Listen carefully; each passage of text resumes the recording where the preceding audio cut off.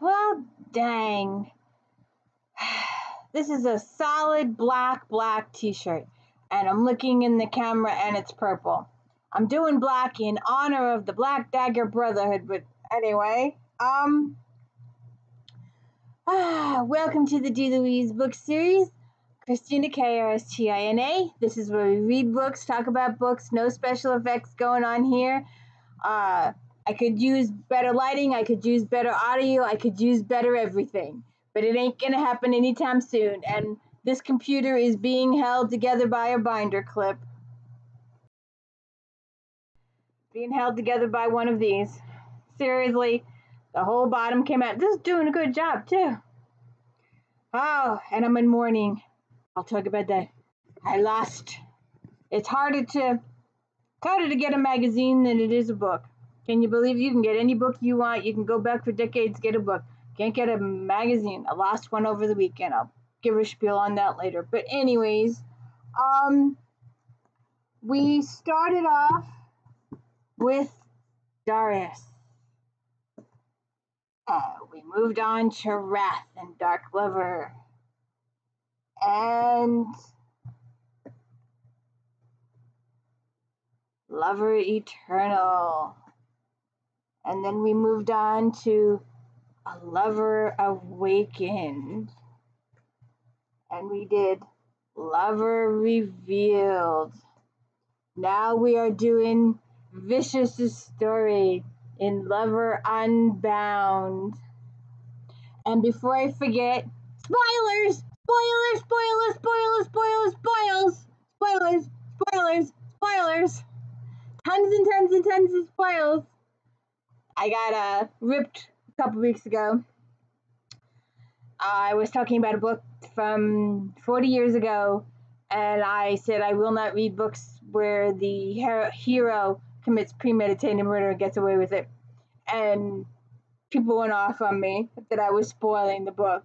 It's 40 years old, but they went off on me. So I'm warning you now. Spoilers, I am going to share so much of this book.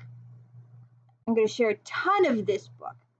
Usually my motto is when it's a mystery, a murder mystery book, and we do it with Victoria Thompson, and we did it with J.D. Robb, and we're doing Alex Cross right now, James Patterson's Alex Cross series. We did James Patterson's Women's Murder Club series. Please go check out all those videos. I've done over almost 1,000 videos now. And I don't spoil the whodunit, but I will spoil the characters up the yin-yang. I will tell you everything about the characters. And with these books, we get character progression. The story continues from book to book to book to book to book. You have to read them all. And I would start with Darius. It's a brand new book, but I would start with that one. Because you know what's going to happen. If you've read the series before, you know what's going to happen. If you haven't read the series before, start with Darius. Give yourself a fresh perspective. Although he breaks it, he tells you what's up in the first paragraph. But these books are different. These are all character driven. It's romance. Yeah, we'll do this with Cheryl and Kenyon too. But I mean, her heroes have very, very tragic lives. Not as bad as Acheron though. We will tackle Acheron one day, and you want to cry? Go read Acheron. So we're gonna start with, where is my glasses? Me unprepared.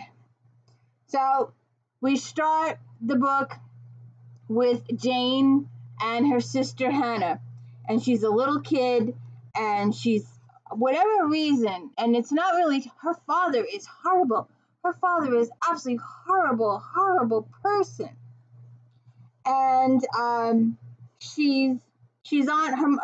mother picked her up from school, and they're on her way home from school, and it's her birthday, and they're supposed to be having a big birthday party for her. Her two friends, her sister, they're gonna have a party.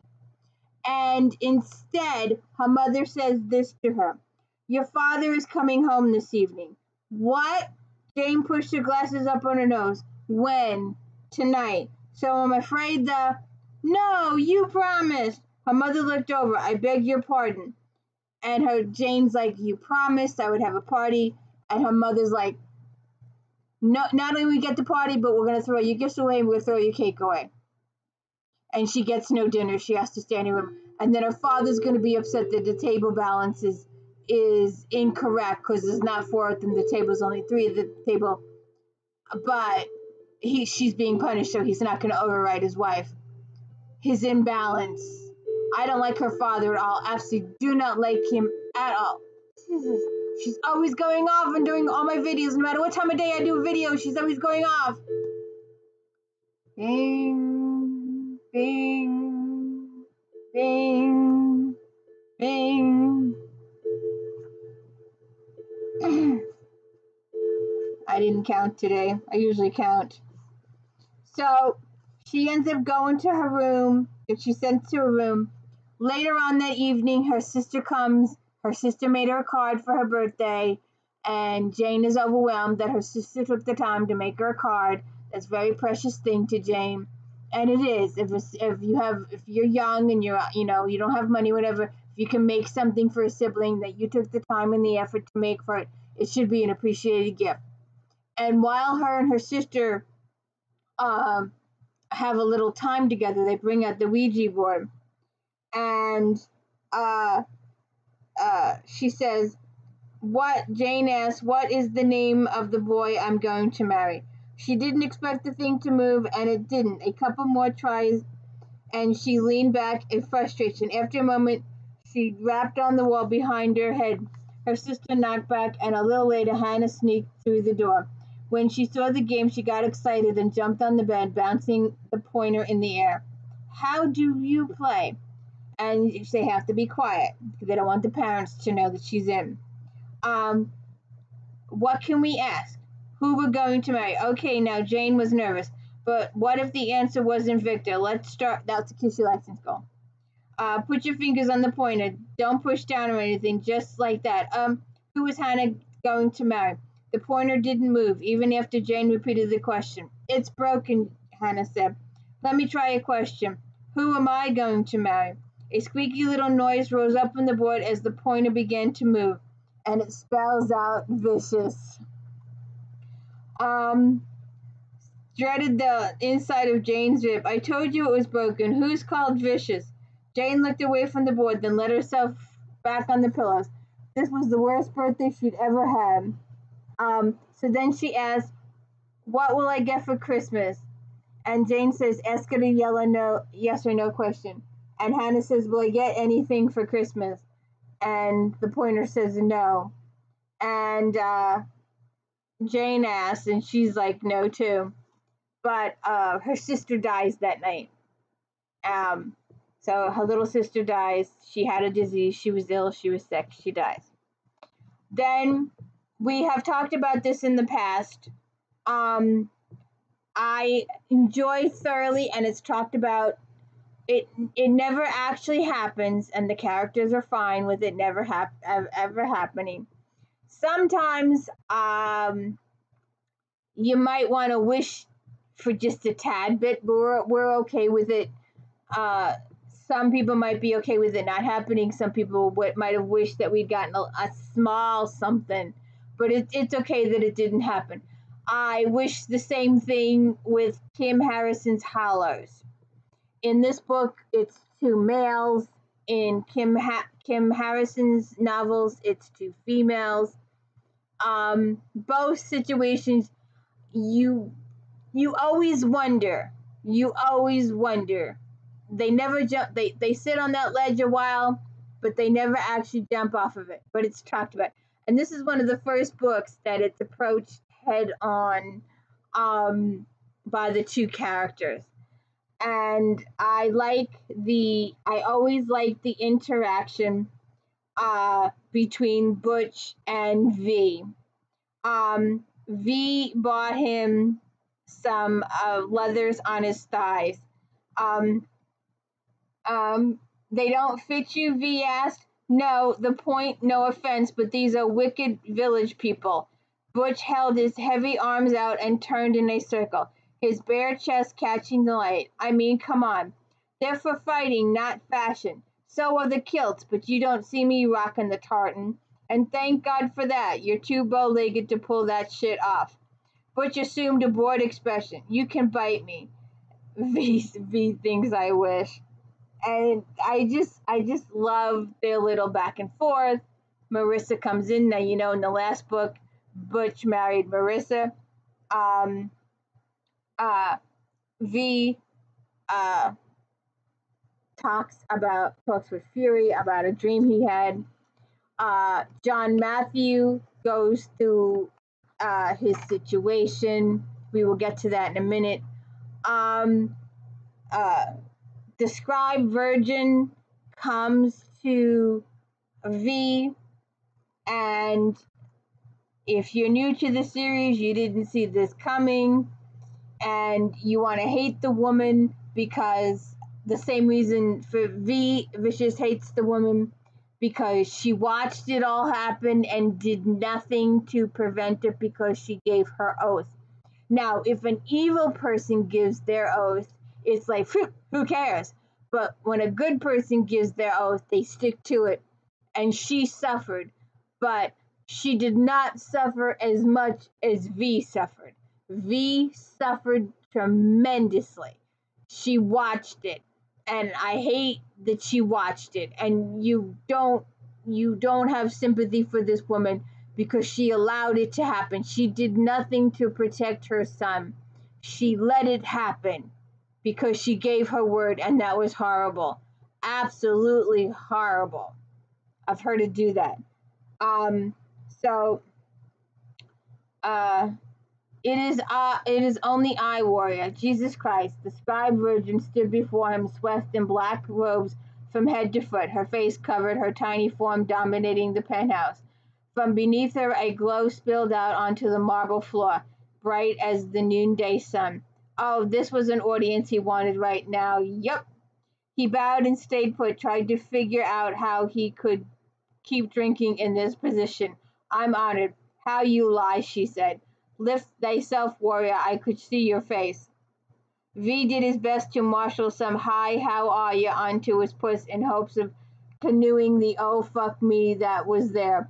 God damn it, wrath had threatened to turn him into the scribe virgin. If he couldn't pull it together, guess that dime had dropped. Yes it would, she said, but do what you must. He swallowed the vodka like it was water and put the glass on the wet bar. The purpose of my visit was not to do with your king. The scribe virgin floated over, stopping when she was just a foot away. V fought the urge to step back, especially as she reached out her glowing hand and brushed his cheek. Her power was like that of lightning bolt, deadly and precise. You didn't want to be her target. It is time. Time for what? But he kept a lid on himself. You didn't ask questions of the scribe virgin. Not unless you want to add being as floor wax to your resume. Your birthday draws near. True, he was going to be 303 years old soon. He couldn't think why that would warrant a private visit from her. If she wanted to fly him some birthday jollies, quick something in the mail would be just fine. Fuck it, would rock out an e-card from Hallmark and call it a day. I have a gift for you. I'm honored and confused. Your female is ready. Vishous jerked all over like someone had goosed him in the ass with a jackknife. I'm sorry, what? I have no female. You do, she dropped her glowing arm. I have picked her from among all the chosen to be your first mate.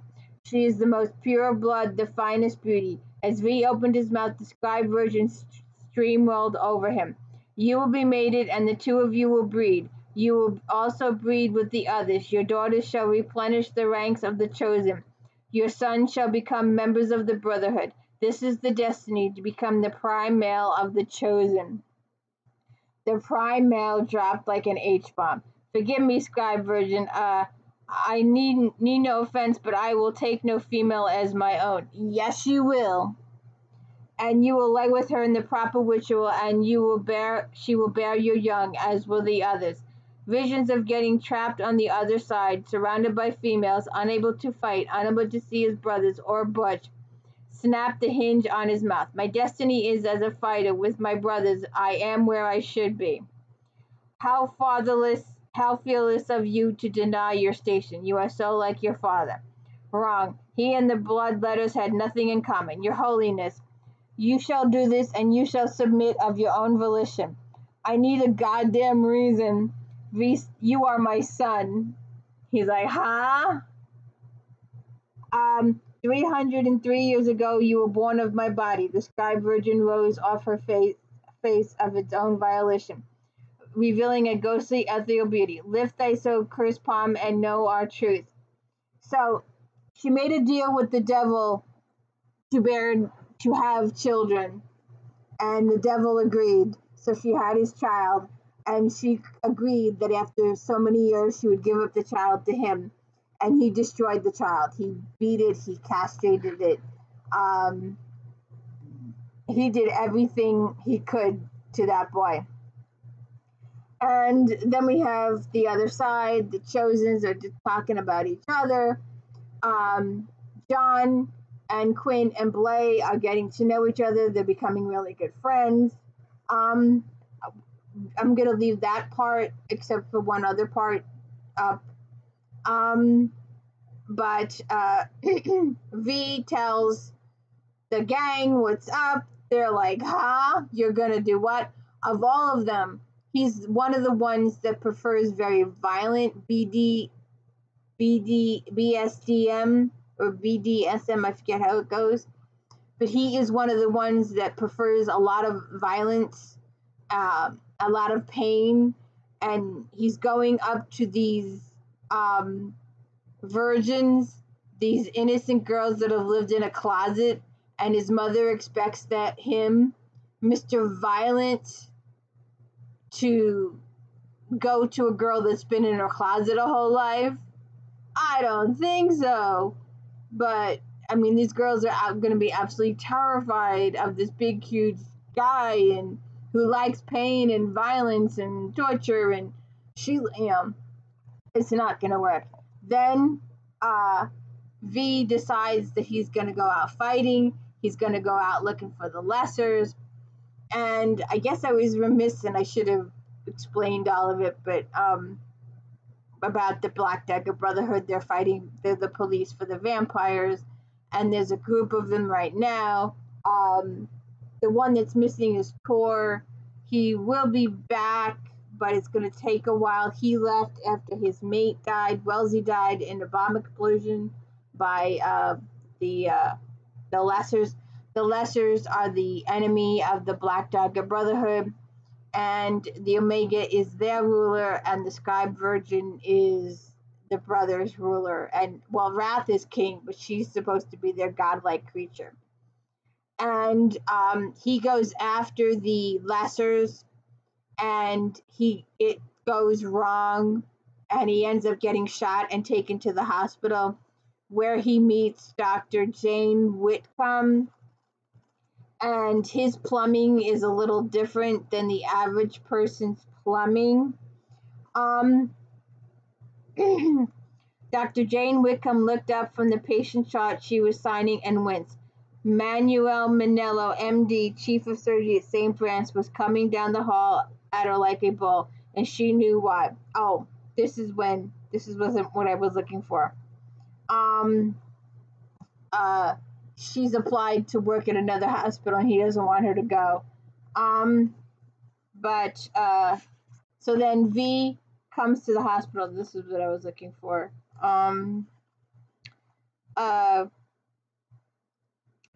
Jane frowned and leaned in closer to the screen. Interesting bullet round, not the typical oblong shape she was used to seeing inside her patients. Still appeared to be a garden variety lead. Jane approached the table where the patient had been hooked up to the anesthesia machines. His chest had been prepared, the regions around it shaped into surgical cloth. The orange wash of Benetine made him look like a bad fake tan. No bypass. I want to use up the time. Now tell me we have blood for him. We do, although his blood didn't type. He didn't type any type of blood test. His organs are displaced. They're in the wrong place. So some of the medical stuff is She gets pictures. He has a 6-chambered harp. She wants to do a study on him. She's talking about all this stuff. Her and Manuel talk. He doesn't want her to leave. Then Butch, V, and Phury have some time together. They have a couple of chapters. They talk about the fact that V went through all this stuff and his mother never did anything to help him. He was tortured and raped and hit and beaten and all this kind of stuff, and she just watched. And I'm agreeing with these. I'm agreeing. His mother, she needs to be slapped upside the head. Yeah, she agreed, but it doesn't work. They go to rescue. They find out that Vishous is in the hospital. They go to rescue him. They pull him out, and Vishous demands that they take Jane with them. That there's his voice, his inner voice is saying she's mine, so they take her with them. John Matthew at last is returning to the program. He's gone to the change. We got to deal with that stuff. Jane wakes up, and they've got Jane in the Brotherhood Center in the compound underground, and Vishous is there on the bed, and they talk Layla into coming to give him blood, and Jane watches the whole thing, and she discovers they're vampires, and she doesn't believe it. She believes she's dreaming. We deal with the Chosen again. I'm looking for that chapter now.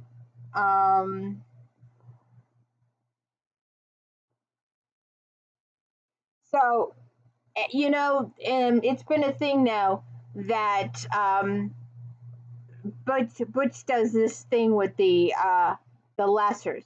He inhales them and he destroys them, and so their souls don't get put in the jar like they've been doing, but they go back and they're permanently destroyed. But then Butch needs healing, so Butch crawls into the bed with V, and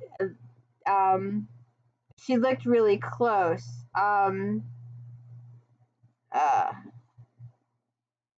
They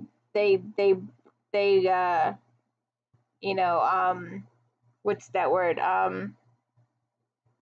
Spoon. There we go. Spoon.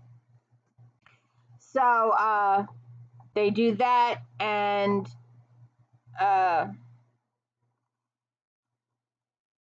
kinda.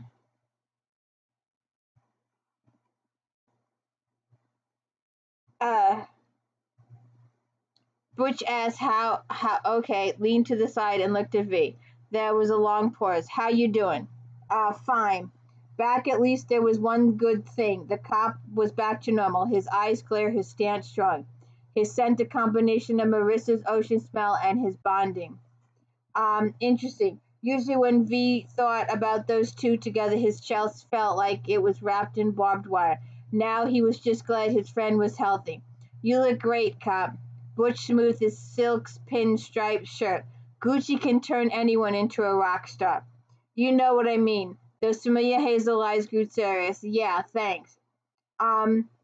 As the door shut, Jane glanced over her shoulder. How long have you been lovers? His eyes met her, and there was no getting out of the question. We're not. You sure about that? Trust me. For no particular reason, he looked at her white coat. Dr. Jane Whitcomb, trauma. Made sense. She had that kind of confidence. So I was in bad shape when I came in? Yeah, but I saved your ass, didn't I? A wave of awe came over him. She was his Raman, savior. They were bonded. Yeah, right. Right now, his savior was inching away, backing up until she hit the far wall. So she's a little worried about him. And V discovers that he's in love with her. And John Matthew goes to class, and V explains to her, because Jane's got this feeling, she's convinced that she's going to die, they're going to murder her, they're not going to let her go. We've got this captive now, she's seen what we look like. But V explains the mind washing, the memory washing stuff. He tells her about his childhood. They exchange a few things on their childhood. Uh,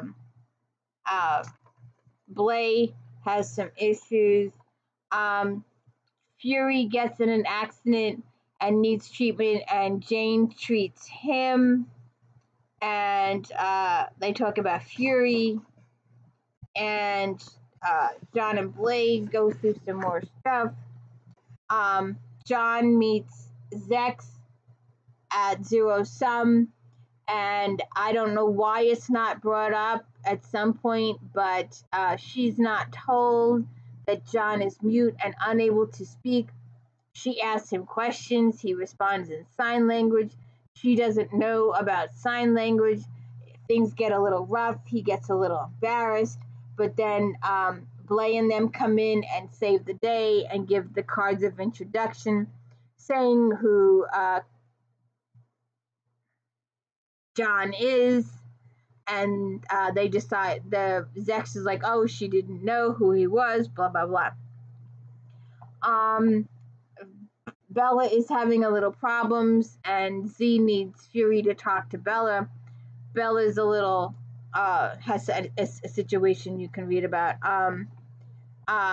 V and Jane talk, tell her about his prearranged marriage. She tells him about Cormy. Oh God. Jane talks about her sister Hannah and her childhood and how rotten it was, and how her father made her eat on her sister's funeral day. Even though her stomach was disaster area, her father insisted she eat, and then she barfed all over him in church. So things aren't going too good there. We also get some more information from the Chosen. John has an interesting dream, and I just thought there's only a couple little things I'm going to bring up with him, because his story is continually from book to book to book to book. But John has this little vision. He met Beth's dark blue eyes, and from out of nowhere a hazy vision came to him. He was in a club, in a goth club with Torment. No, he was watching Tor with someone, a big male, a brother-sized male, whose face John could not see. John frowned, wondering why in the world his brain would cough up something like that, and then he heard the stranger speak. She's my daughter, Tor. She's a half-breed, Dee, and you know how he feels about humans. Torment shook his head. My great-grandmother was one, and you don't see me yakking that up around him. There they were, talking about Beth, weren't they? Which meant that the stranger with the blurred features was John's father, Darius. John strained to get the vision in focus for a single look onto his dad's face, praying for clarity as Darius lifted his hand to catch a waitress's eye before pointing at his glass bottle of beer and Torment's dry glass. I'm not going to let another of my children die, he said. Not if there's a possibility I can save her. And anyway, there's no telling whether she'll even go through the change.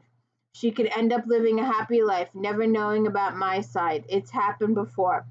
So John is witnessing the conversation from here.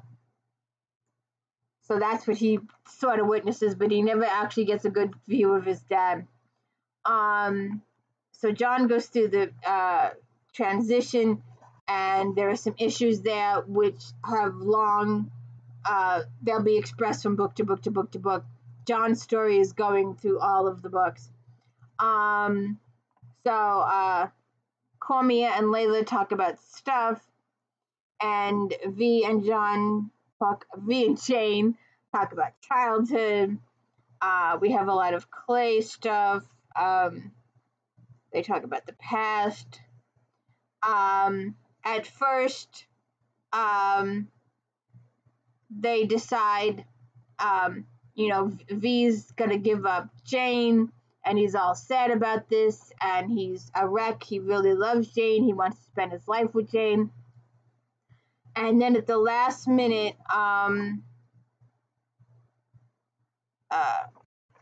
I'm not sure which page. Phury, it was going to be Butch to stand in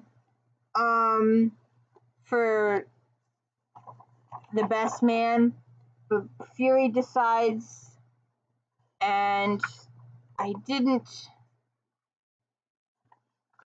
wrote it down, but I don't know which page it is. I found it. Phury asks this question. They talk about the Vishous being primal and how he's totally inappropriate for the whole business. And Phury speaks up. Vishous, if it weren't for the primal stuff, would you be with Jane? V's diamond eyes shifted over and narrowed his slits. What the F does that have to do with anything? You would be with her. Phury looked over at Wrath. And would you let him, right? I mean, I know she's human, but you let Mary come into. V cut him off. There's no making it work, so drop it. But there is. Bush said, no offense, I'm on my last nerve. Backing off would be a really good plan for you right now. No, hear me out, Phury said. The scribe virgin wants a male from the Brotherhood, right? For the purpose of breeding, right? Why does it have to be you? Who the F else would it be, V growled. Why not me, Phury says. In the silence that followed, a grenade could have gone off under Wrath's desk and no one would have noticed. Well, why couldn't I? She just needs DNA, right? So anyone who's a brother could do it. My line is strong. My blood is good. Why couldn't it be me? Sadist breathes. Jesus Christ. There's no reason I couldn't be primal. V's aggression bled out of him, leaving him with an expression like someone nailed him in the back of the head with a frying pan. Why would you do that? You're my brother. If I can fix what's wrong, why wouldn't I? There's no female I want. As his throat got tight, he massaged him. You're the scribe virgin's son, right? So you could suggest the change to her. Anyone else she probably killed, but not you. Shit, you could maybe even just tell her.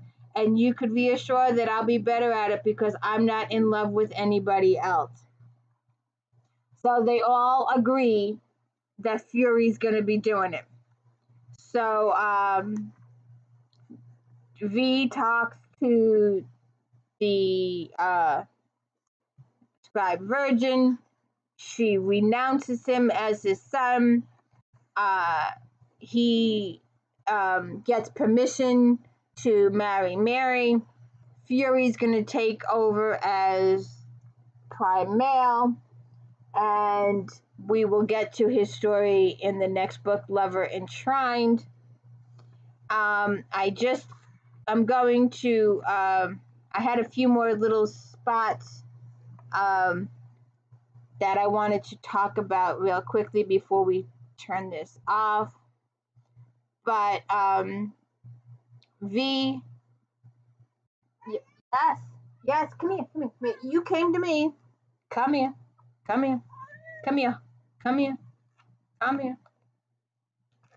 So